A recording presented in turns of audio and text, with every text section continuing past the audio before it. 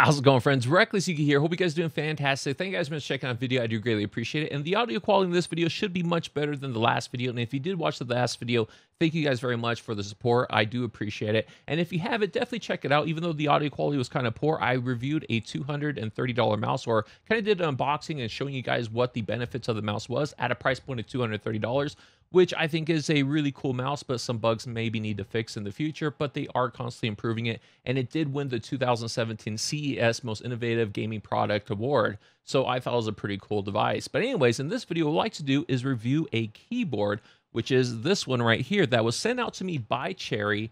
And I have to say that I love Cherry key switches. When it comes to a keyboard, I always look for premium Cherry key switches. My personal favorites are browns, but I do like the clears. And if you're curious about which key switches you should get, probably check out one of these. I'll have a link to one of these in the description. This is called a key sampler. So before you spend $100+ on a keyboard, definitely get one of these. They're about $15 to $20 depending on how many keys you want to test out. But you could split this up with a few friends just to test out to see what your preferred key switch is, so that you can make a mental note and always pick that one in the future. So you only have to really get something like this once, share it with your friends, and then you all kind of know what your preferences are. But anyways, getting into the keyboard itself, we'll kind of switch cams so you can have a closer look at it. So here's the keyboard in all its glory. And as you guys can see, it's a very plain looking keyboard. It has a very large footprint. And if you're curious about that footprint size, we'll just go into it now.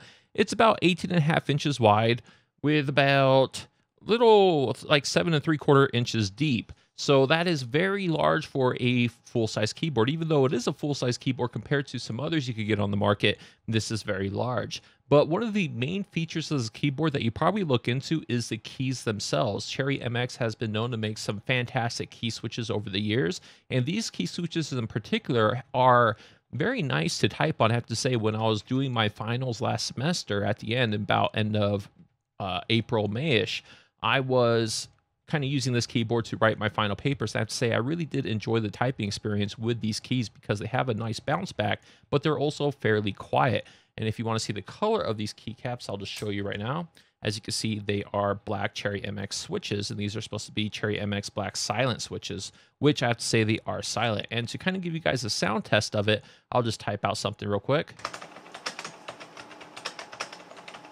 So that's just me typing at a normal speed, and the microphone is a shotgun microphone attached to the camera that you're viewing this from right now, and it's about 2 feet away. So this is the, the loudness of it from 2 feet away.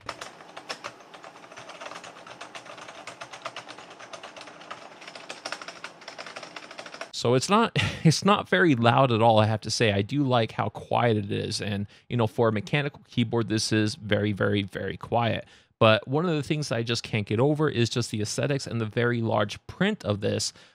Just because if you are working in an area that you don't have a whole lot of desk space, then this just takes up more. And I feel that there are some other options out there. As far as any other features of this keyboard, it's just kind of like a very plain. These are the feet to kind of raise it up a little bit. They snap into place very, very nicely, so they don't really go anywhere. The cable itself is just a generic cable that goes into this hole in the cheaply made, well, not cheaply made, but it's a very kind of flimsy plastic where if you kind of pick it up and move around, it does wobble, which is something that I don't necessarily like.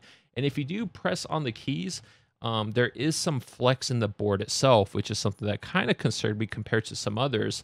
I don't really necessarily personally like that flex, but you could think of it as some sort of suspension to make your typing experience a little bit easier. But for me personally, it's just not kind of cutting it for me. But I have to say, like I said at the beginning, that the Cherry MX Blacks are a nice key switch. And because of the rarity of those key switches, it's hard to find them in the keyboard unless if you go custom or find something like this that actually utilizes them. So that is kind of just a run through the keyboard, and I just want to do kind of a quick sound test compared to another keyboard. So I'm going to test this out again to kind of show you guys how loud this actually is. So that's, how loud, and that was like decently hard typing, just to kind of, just to kind of move my fingers about and try to type fast. And here is a keyboard that I've been recently using a lot, which is from HyperX. And these use a Cherry MX Brown. So I'll just kind of type on this. So as you hear, this is a lot louder than the Cherry MX Black Silence, but these are kind of a different key switch. So also kind of just looking at the size of it, this is a full Cherry or full size keyboard.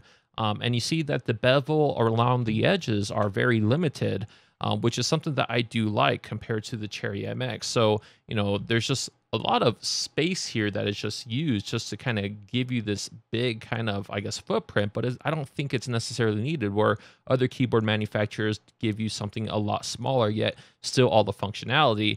And they also kind of give some nice features that I really like with this HyperX, is that you can unplug it with this mini USB from the front, which makes it easy to carry. And it also gets rid of this weak point here. So if you do have to carry it with you, you can easily unplug it and take it with you on the go. So why would you get one of these keyboards? I have to say that the main reason is for the Cherry MX Blacks. The Cherry MX Blacks do make a nice typing experience. And if that's your preference, then this is probably one of the few keyboards that will offer it.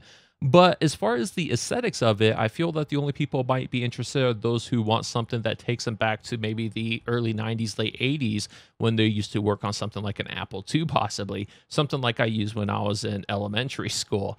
And it kind of gives me that feeling that this is a keyboard from way back then. And it's kind of a nice thing to type on and play with, especially as an adult now. It kind of like makes me appreciate with how far things have come as far as the looks of it.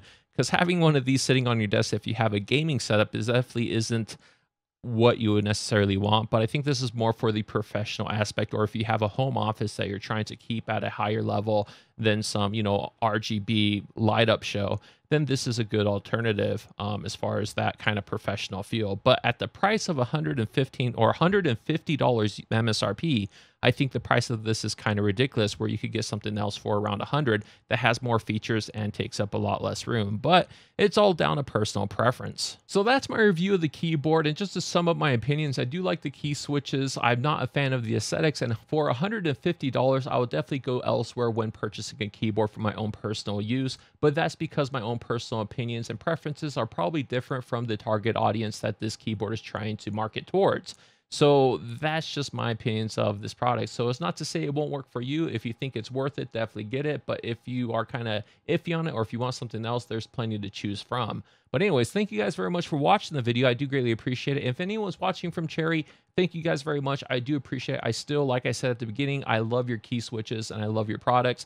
I just wish the aesthetics was something different, or maybe something different for like the gamers at heart like me. But anyways, that's it. Thanks for watching. Bye.